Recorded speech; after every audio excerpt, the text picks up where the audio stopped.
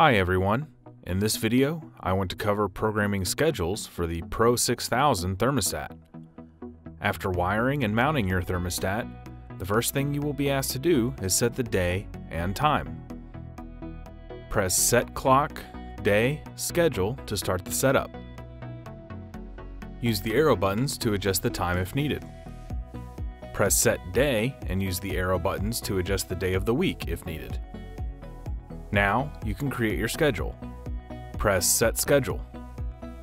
The Pro 6000 has a schedule for Monday through Friday and another schedule for Saturday and Sunday.